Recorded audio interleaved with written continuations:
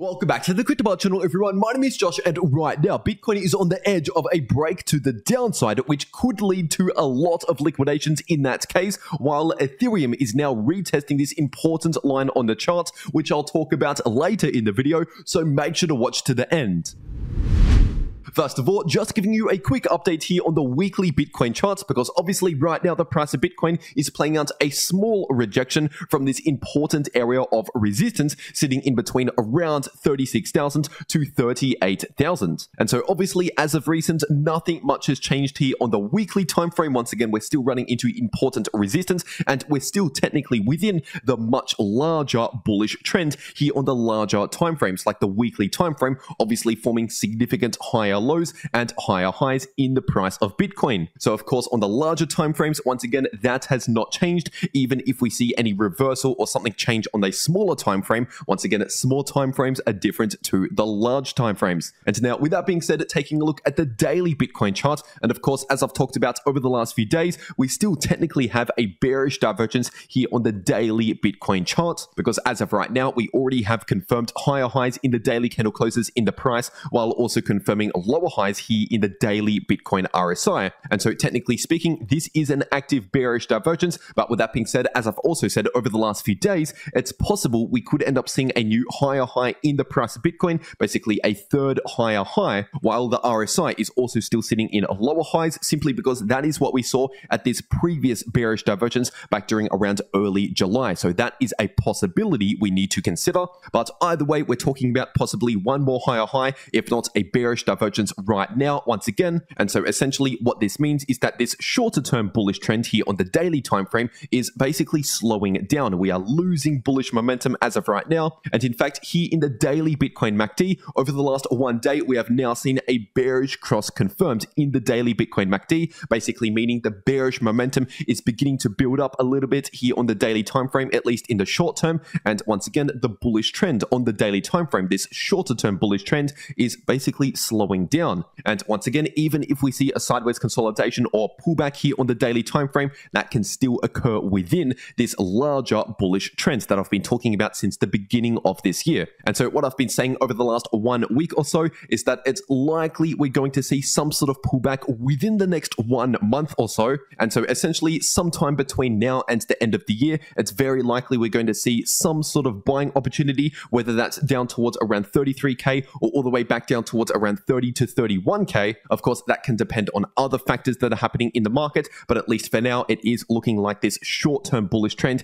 is beginning to slow down, even if we do see one more higher high before a bit of a pullback. But once again, I want to make it very clear that even though I might be expecting some sort of pullback or consolidation, basically a slowdown from this bullish trend within the next 1 to 2 months or so, basically sometime later this year, once again, that does not necessarily change the much larger bullish trend, because of course we can see these short-term bearish trends or pullbacks within the larger bullish trend. And now if you're taking a look at the 8-hour Bitcoin chart, of course, as of right now, as I'm recording this video, the price of Bitcoin is still technically within this ascending parallel channel, which is technically a bullish trend. But right now, as I'm recording this video, the price of Bitcoin is testing this line of support very close to a possible break to the downside. And in case you're wondering, this line of support is sitting at approximately 34.6K, and this line of resistance is sitting at approximately 35.8K. And so basically, if we end up seeing a confirmed break below 34.6K with candle closes back below that level, and ideally flipping that level into new resistance for extra confirmation, basically, if that happens, that would be the first signal in the short term pointing towards a potential trend reversal from this short-term bullish trend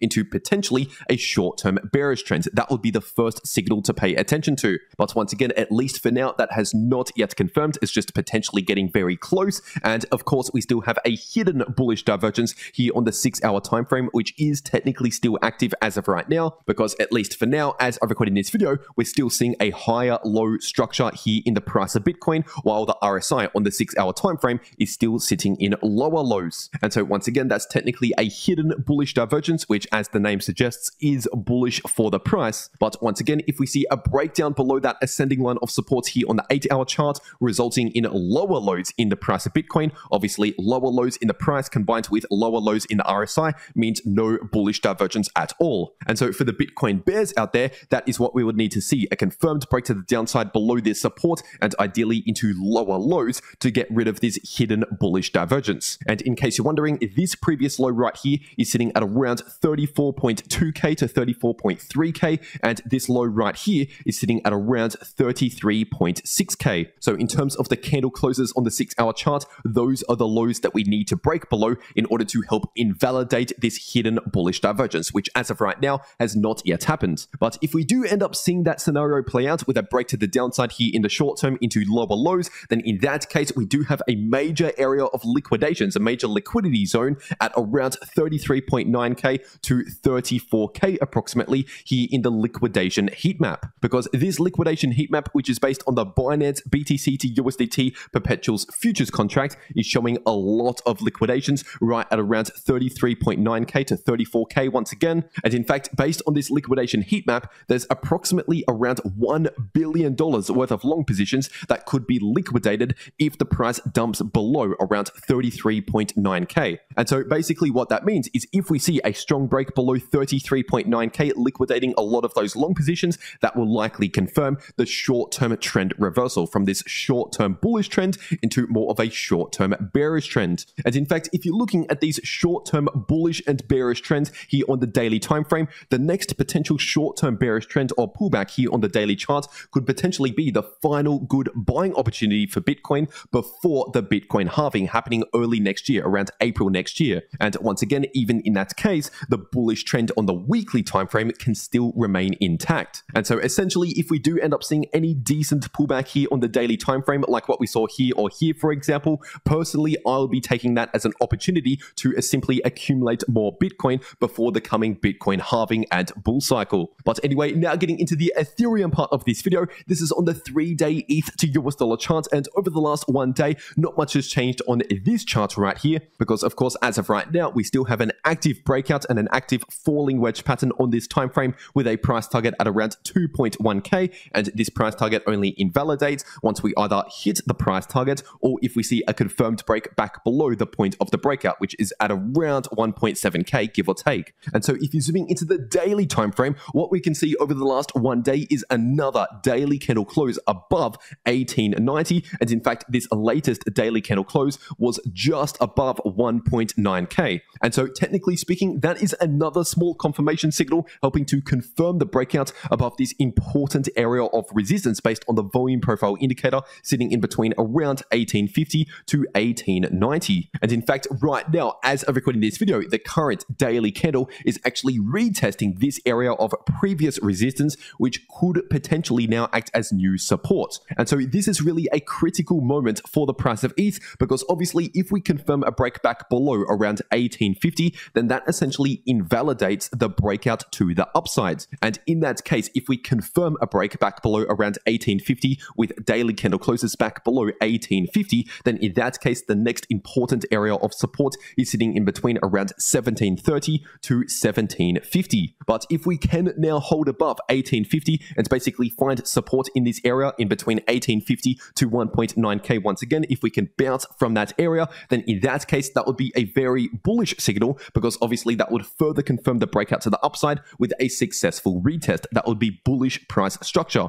And in that case, if we can now find support in between 1850 to 1.9k with a bounce from that area, then in that case, the next important area of resistance to the upside is sitting in between around $2,000 to 2030 based on these previous highs. And as for the daily Ethereum price oscillators, once again, as of right now, these are still looking more bullish than bearish. We have not confirmed any bearish reversal signals here in the daily Ethereum price oscillators. But with that being said, they are beginning to slow down in terms of the bullish momentum. Of course, the RSI is at overbought territories right now, and the MACD over the last 1 to 2 weeks has been declining somewhat in bullish momentum. And so basically compared to this massive high momentum movement to the upside that we saw a couple weeks ago, right now we are simply seeing less bullish momentum. But with that being said, we have not confirmed a bearish trend reversal as of right now. And now if you're staying on the daily time frame, of course, we still have this active breakout and active broadening wedge pattern with a price target at around 1980. And once again, this price target only invalidates if either we hit the price target and complete the pattern,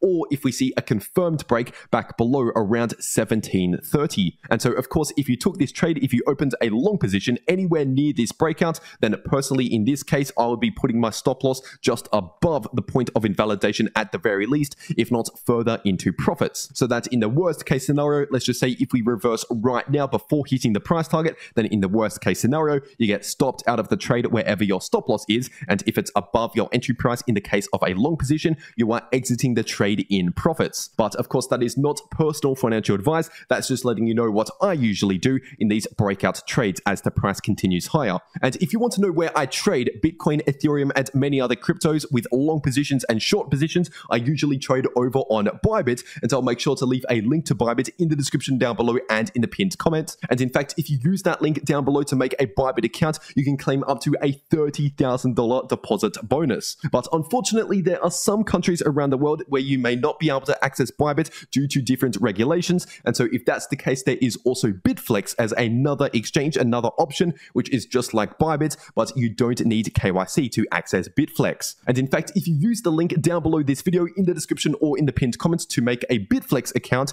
you can be eligible for a brand new Apple Watch giveaway happening very soon. And all you need to do to enter that giveaway is once again make a Bitflex account using that link down below this video, make a deposit of $100 or more on that account, and then simply make one trade on the derivatives market over at Bitflex to enter that giveaway. And so if you're trading crypto anyway, you might as well check that out in the description down below and in the pinned comment. But anyway, if you're zooming into the short term, looking at the 4-hour ETH to US dollar chart, obviously right now, as I've recorded this video, the price of ETH is retesting this important previous line of resistance, which has recently acted as new support. And this line right here is sitting at approximately 1870. And so if we see a confirmed break below 1870 with 4-hour candle closes back below that level, then obviously that would be a short-term bearish signal. But even in that case, of course, the price of ETH would simply be breaking back into this ascending parallel channel, which is still technically a bullish trend with higher lows. And so in that case, we also have this ascending line of support, which is sitting at around 1790 to 1.8k. But believe it or not, you can make money in crypto no matter if the price is going to the upside, to the downside, or simply chopping around sideways in the short term.